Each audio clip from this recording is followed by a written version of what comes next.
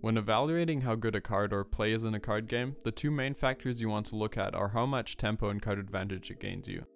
I already have a separate video up on tempo, which I recommend checking out if you enjoy this video, but for now, let's focus on card advantage. In this video, I'll be covering what card advantage is, explaining how the math to calculate it works, and go over why it is so important to winning games. So, what is card advantage? To understand this, we first have to take a look at what card economy is. This describes, simply put, how many cards you have in play and in your hand.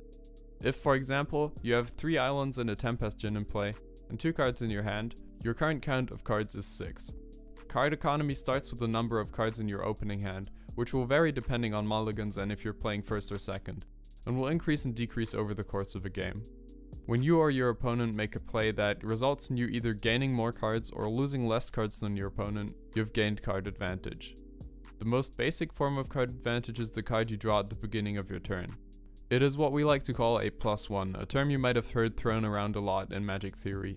Basically, you take a look at how many cards you gained in the situation, in this case 1, and subtract how many you lost, in this case 0, making it a +1, meaning you gained a card advantage of 1 card.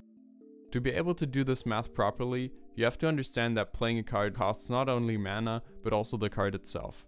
For example, Chaplain's Blessing is a -1 since it costs you 1 card but does not affect the hand or cards on board of either player. You might be tempted to think that Divination is +2 because it draws you 2 cards, but remember, you're spending the Divination itself from your hand to draw those 2 cards, making it a +1. This math also takes into account the amount of cards your opponent is losing. If you look at Davriel's Shadowfuge, I'm spending 1 card to make my opponent lose 2. I'm losing 1 card less, making it a +1 for me. In reverse, if I use 2 Lightning Strikes to kill my opponent's Baneslayer Angel, I'm -1 since I spent 2 cards and my opponent only lost 1. While we would like to go plus as much as we can, most cards we play in our deck tend to be net neutral in terms of card advantage. Lands are a neutral play since they go -1 card in hand, but +1 card on board. Most removal is also a neutral play since it trades 1 card in your hand for a card on your opponent's board.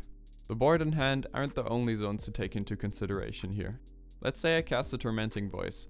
This is usually a net neutral play since I spend the voice and discard a card to gain 2 cards.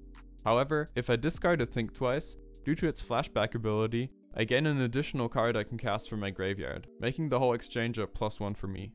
Where this math gets more interesting is when you consider how good the cards themselves actually are. Let's say, it's late in the game, both players have 6 lands in play. One player has 7 cards in hand, which are all basic lands. The other player has only 3 cards in hand, but they're all creatures. Even though the player with 7 cards in hand technically has 4 more cards than his opponent, we would still consider the player with 3 creatures in hand to be at the card advantage, since he has 3 cards that are actually useful while his opponent has none. In a similar vein, a 4/4 creature on board is more valuable than a 2/2 creature on board, meaning if you spend a card on a 4/4 and your opponent spends a card on a 2/2, you're at a card advantage since your card is more valuable. This type of advantage can't really be gauged by numbers like the previous examples. The only real way you'll be able to consistently recognize it is by playing a lot and playing mindfully. At some point, it will become second nature to you and you'll be evaluating your plays by card advantage without even realizing. This is why longtime players can usually very quickly judge if a card or play is good or bad out of gut feeling, because they're used to thinking beyond simple math and recognize nuances that someone with less experience will miss. While all of this is nice to know, why should you care about card advantage? What makes it so important? Well, the more cards you have, the more options you have. 4 lands in play gives you more options for what spells you can cast than 3 lands in play. Having 3 spells in hand represents more options to cast than 2 spells in hand. If you have a creature in play, it gives you the options of attacking and blocking. A Jace the Mind Sculptor in play gives you 3 to 4 different options to use each turn. This is why a card like Cryptic Command is strong. Options are really good. In a card game, the player with more options will almost always win, because they can attack and answer from more different angles. If an aggro deck wins, it is usually because it had the option to attack more often than its opponent had the option to defend himself. If a control deck wins, it is usually because it got into a position where it had enough options to handle anything the opponent could possibly try to do. But if options are so good and card advantage gives us more options, why don't we just cram our deck full of cards that generate card advantage? This is because cards that give us card advantage are usually counterbalanced by a higher mana cost, meaning if you try to play too many, your deck will end up being too slow. Counterspell is almost always a better card than Dismiss, despite Dismiss being a +1, because this effect is just way more powerful when cast for 2 mana. If my opponent is trying to smash my face with Tarmogoyf on turn 2, I'd much rather have a counterspell to deal with it immediately, because I will likely be dead by the time I have the mana to cast Dismiss. Card Advantage is only valuable if you have the time to use it. This is why control decks are usually a split between Card Advantage and mana efficient answers, since this lets them prolong the game and then have the time to capitalize on the card advantage they build for themselves. Okay, so let's summarize. Card Advantage is gained when you either gain more cards than your opponent or lose less cards than them.